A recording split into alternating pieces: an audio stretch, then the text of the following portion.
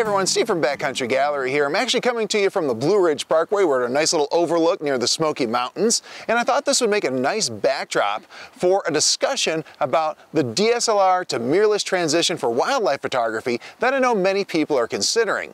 Now, in my last video, I happen to have my Sony gear with me, and it generated more than a few comments asking if I was switching to Sony, and more to the point, if the questioner should switch to Sony or another mirrorless system from their DSLRs. In fact, that's a question I've been getting like multiple times a day, every day lately. There seems to be like a lot of pent-up anxiety out there about going from DSLR to mirrorless and which mirrorless system to move to and when. So in this video, let's just chat about that. First, keep in mind that just because mirrorless is getting all the attention at the moment, that doesn't mean your DSLR has stopped working. DSLRs are still just as capable of getting great shots today as they were before mirrorless cameras like the Canon R5 and the Sony A1 were introduced. And I think that's the root of the anxiety I sense out there about this. People are worried they're somehow getting left behind if they don't run out and buy a mirrorless body right now, and that's simply not the case. As I like to say, I believe in the 80-4 rule. 80% of a great image comes from 4 inches behind the viewfinder. In short, while a mirrorless camera may help you get better images and overcome some DSLR limitations, for more experienced shooters, you're really not looking at a night and day difference here in final output. Sure, in some cases it'll help. There's no question that the technology gives us options we didn't have with DSLRs. But don't kid yourself, great images are still going to come from you, not the gear. In fact, I highly recommend you check out my article, Does Gear Matter? The 3 Pillars of a Great Image. I think it covers a lot of this kind of ground and puts gear, technique, and artistic intent into perspective. Also, throughout the rest of this video, I'm going to drop images in from DSLRs and mirrorless cameras, see if you can guess which is which or if you can even tell a difference. Now still, depending on what you shoot, a mirrorless body can help you get a shot in ways a DSLR can't. Things like AF all over the frame, better tracking, animal and bird eye AF, crazy fast frame rates, no AF fine tuning, live exposure information, silent shutter, and on some cameras even blackout free shooting can make a difference. There's really no question about that at all. In fact, if applying some or all of the advantages mirrorless adds to the equation can help you achieve a higher keeper rate and possibly better images, then a switch is incredibly compelling, especially when you combine it with all the hype out there. It's kind of irresistible. In addition, there's no question that all the best technology is going to be for mirrorless cameras now, and it's highly unlikely we're going to see any DSLR breakthroughs in our future. However, we're still in a very transitional place. We're just getting to the point where the best mirrorless cameras are overtaking the best DSLRs for performance and flexibility. However, no mirrorless system is really complete yet. In fact, when it comes to mirrorless cameras from the big 3 that can take on the best action DSLRs we have out there, the pickings are actually pretty slim. Sony has the A9 series as well as the A1, Canon has the R5 and 6 and the upcoming R3, and while the Nikon Z series is really great for some things, they're still kind of stuck at the starting line compared to Nikon's higher end DSLRs, at least probably until the Z9 comes out. We also have a native lens problem with all 3 companies. As of this video, Nikon doesn't have any native lenses over 200mm. Canon has the 100-500, although at 500mm you're facing a tiny f7.1 aperture. Canon also has the new 400-2.8 and 600-f4 that seem like permanently adapted versions of their EF lenses. I think Sony is treating wildlife photographers a little better with their 100-400, 200-600, 400-2.8, and 600-f4. However, even Sony is still missing major optics like a 300-2.8, a 300-f4, 500-f4, 800-5.6, and a fast f4 zoom in the 200-400 range. At least with Nikon and Canon, though, we have access to those lenses with our adapters. Now sure, there are lens roadmaps from some companies, but those seem heavy on promises, but kind of light on actual availability dates. So nothing is perfect and nothing is complete, and that's really the issue and why so many are struggling with this decision. Right now, we have no way to know exactly which system will work out best for wildlife photography. It's like playing Russian roulette with your photographic finances. So we have 2 choices: wait and see or roll the dice. For me, it was kind of a forced dice roll. Since I output so much Nikon material in the form of books, videos, and educational materials, I couldn't afford to ignore the Z cameras. So I invested in the Zs and have been using them.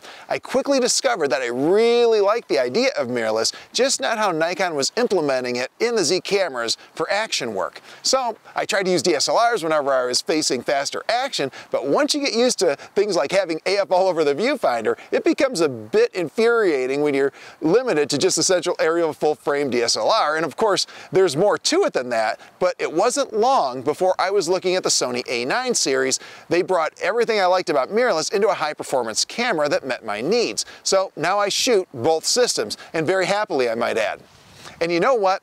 Even now, I can't tell you if switching to Sony is a good idea for a Nikon shooter. The thing is, it's entirely possible a firmware update or a new camera like the Z9 will catapult Nikon into the lead position. I think they may have another D3 moment in their future. And of course, you can't forget about Canon. The new R3 looks great, and there's little doubt it's going to break a lot of new ground.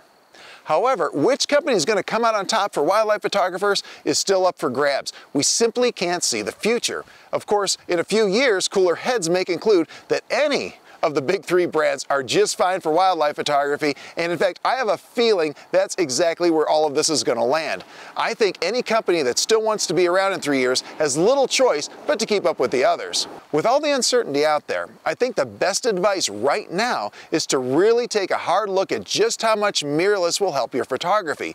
Are you looking at it because it's new and shiny, or because there are real benefits you can leverage right now, today?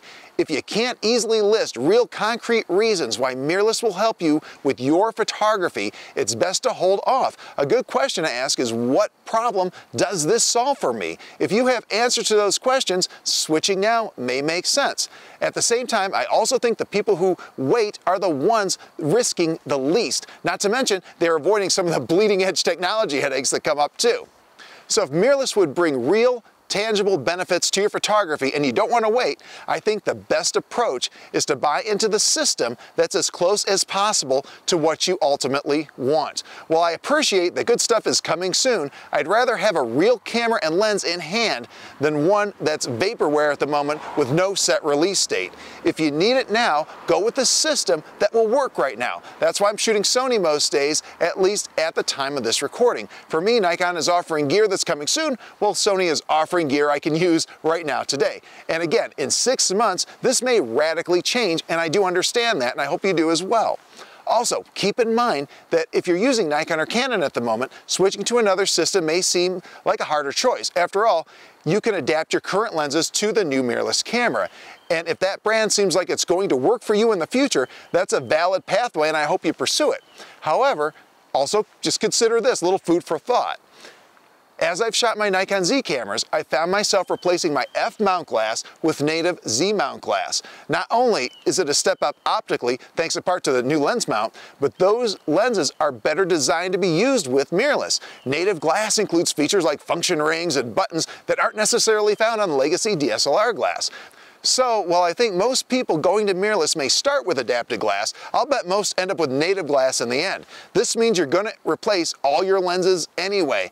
If that's the case, going to a new system is an easier decision. If you have to start over, you should look at all your options and pick the one that's best for you now, not necessarily the one you're locked into because you purchased a DSLR 10 years ago in a specific lens mount.